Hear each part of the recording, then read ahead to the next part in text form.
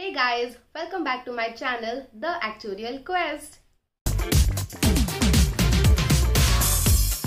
I am Anchal, your actuarial mentor, and this video is all about the first actuarial paper.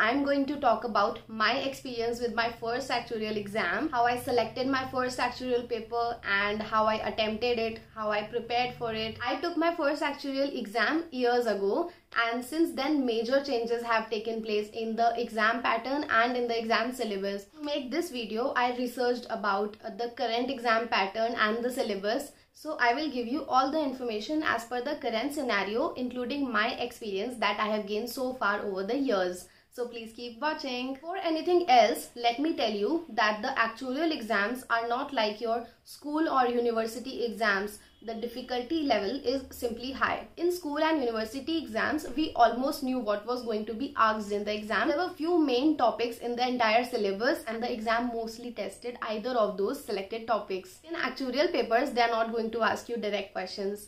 I mean, there will be direct questions, but very limited. Most of the questions will be application based or scenario based. And the key to clearing actuarial papers is to know your concepts well. If you're good with the concepts, then you can apply them in any type of question. My first actuarial paper was CT3, which is now CS1, and I attempted it from IAI. So how did I select my first paper? What I did was I studied the syllabus of each of the initial CT papers, that is CT1, CT2 and CT3, and the most relatable subject that occurred to me was CT3 because the syllabus of CT3 matched with what I had been studying in my graduation. So you can apply the same technique, look through the syllabus of each of the core principal exams and then see which one you find most relatable, interesting and easy to attempt. So what exams do you have to choose from? Let's look at the list of core principal exams that we have. We have CS1, CM1, CS2 and CM2, CB1, CB2 and CB3. The CB exams are the least important from the job perspective. So you should not prioritize the CB exams as your first paper. CS2 and CM2 exams should only be taken once you have cleared their prior exams, which are CS1 and CM1. So now you have to decide between CS1 and CM1, and you can choose either of these two subjects as your first paper depending on your area of interest. CS1, which is the actuarial statistics, is all about probability theory and statistics. It has two papers. Paper A is a written exam which the institute is currently taking online because of the pandemic, and paper B is a computer based exam on R software. CM1, which is the actuarial mathematics, is all about interest rates and cash flows. It also has two papers. Paper A is a written theoretical exam and paper B is a practical exam based on Microsoft Excel. I have added the IFoA syllabus link in the description for both the exams CS1 and CM1 so that you can have a look through the syllabus and then decide your first exam. Some of you have asked me if I took any coachings for actuarial papers or from where did I take my actuarial coachings, or if coachings are really required for clearing actuarial papers. My answer to your question is no, I did not take coaching for any of my actuarial exams, and it is really not mandatory to take coachings. It is possible to clear actuarial papers by self-studying. I actually took some acted study support that proved to be very helpful for me, and I will talk about it in a while. Coming back to coachings, there are many actuarial coaching institutes available and all of them are equally good. The benefit of taking coachings is that they provide you with easy to understand notes, they keep you on track with your studies, they also take mock tests to keep you prepared under exam conditions, and you also get in touch with other students who are at the same place as yours. But if you don't want to opt for coachings and you want to study on your own, then also it is totally fine. It is not at all mandatory to take coachings. The study material is easy to understand. It is doable to study on your own. Now, if you're taking coachings for your actuarial preparations, then you might not need to watch this video as your coaching will provide you all the guidance that you need. But if you're self-studying, then this video should be helpful for you. First step is to create a study plan. You can target to complete the syllabus in 1 to 2 months. Then you can keep 1 month for revising and practicing questions, and then last 1 month for final revision and some more practice. Of course, different things work for different students and you can study and plan as you like. The idea that I'm trying to share here is that you must have some plan and daily targets to track.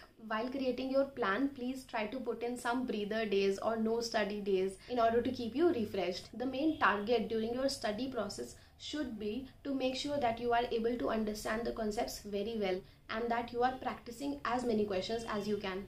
Next thing is obviously to follow the plan that you created and study. You can purchase the combined materials pack from the Acted website. This includes your course notes, assignments and paper B online resources. The course notes is split into 4 to 5 parts, and after each part there are assignment questions for you to practice. You can study, understand and make notes for one part. Once you are done with that, you can practice its assignment questions and then move to the next part, practice its assignment questions and then move to the next part, and so on. One problem with self-studies is that you may get stuck with some topic or some calculations that you're not able to understand on your own. This used to happen with me as well. So what I used to do was I used to mark that topic for some later day and then I used to move ahead with my further studies. Most of the time when I used to come back to that topic at a later day with a fresh mind, then I could actually understand that topic. If even after returning with a fresh mind I was not able to understand that topic, then I used to mark it and skip it again, and then while doing the past papers practice I used to see what kind of questions have been asked related to that topic in the past paper. Most of the time my problems did not sound important to the exam setters and therefore no major questions were tested from those topics. But if there were questions tested from those topics, then I used to try to understand the solutions of those questions and try hard to make some sense out of it. So the idea here is to try to understand everything as much as you can and never skip any topic, because you never know when it might be your unlucky day and the topic that you've skipped come up in the exam day. You can also reach out to your friends who are also studying for the same exam and then you can solve your doubts together. My situation during my first exam was that nobody around me knew what I was studying for, and so nobody could really help me. If you have nobody to solve your doubts, then you can also post your doubts on the Acted forum where the Acted tutors can help solve your problems. Or maybe your question has already been put up in the Acted forum by somebody else who also faced the similar problem. So definitely you should check out the Acted forum. There is any topic on which you want me to create a video to help you understand any concept, then please put it in the comments. You can try to create a combined video for few of the requested doubts. Practicing past paper is the second but equally important key to clearing actuarial papers. While practicing the past paper questions, you should try to attempt them on your own. Try to type your answers and then try to match your answers with their solutions. Don't lose hope if your answers do not match with the level of answers that they have written in their solutions. In your initial practice, they won't match anyway, but gradually you will definitely see an improvement in your answers. I used to practice roughly around 5 years of past papers. You can either download the past papers from the institute's website, or you can also purchase the revision notes from the Acted website. The revision notes contain topic-wise or chapter-wise questions with solutions of past 10-year papers of IFoAs.